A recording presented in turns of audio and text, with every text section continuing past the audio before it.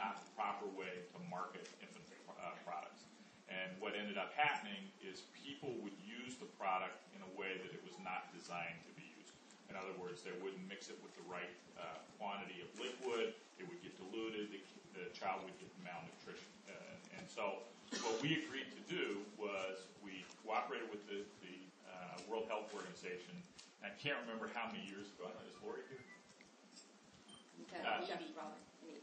Do you remember what year that it all started around? It started in about 1975 and ended in 1980. Okay, so we worked within the World Health Organization to come up with a code for how we both could agree to market infant formula around the world. We have lived by that code from that day. There are people that believe that we do not live by that code.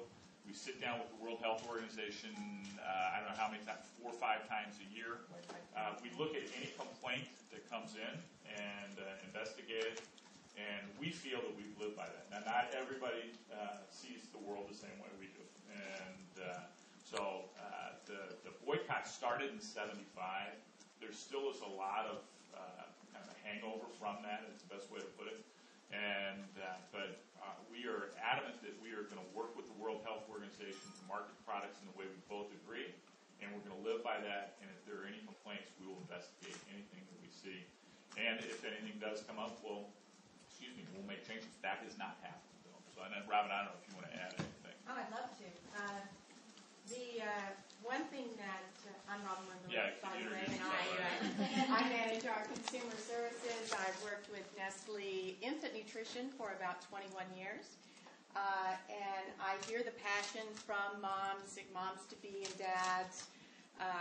And we get very few people that do actually contact us and ask us questions about Nestle and the boycott, or what are you doing to, what messages can you give me to help me think in a different way? It's a very outspoken group. But we do have internal as well as external auditors that I can't say that other formula companies also have. And as Brad will tell you, if third world countries who have adopted the WHO code, we do not market infant formula in any country that has adopted the WHO code. The WHO code also means that you cannot advertise, you cannot have any formula samples provided to a hospital. You have to go through the government. It must be in written request for a hospital to even get formula in a country that abides by the WHO code. The United States did not adopt the WHO code. We do abide by the spirit where we promote breastfeeding, but we did not adopt the WHO code because we felt it was more of a restriction of trade, not to inform parents or to give parents information about their choices.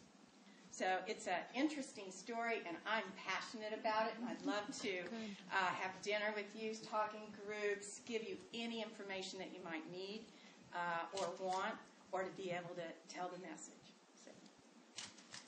Thank you. Just a follow-up, and I think because you are going into the social media space, that it's also important to put information out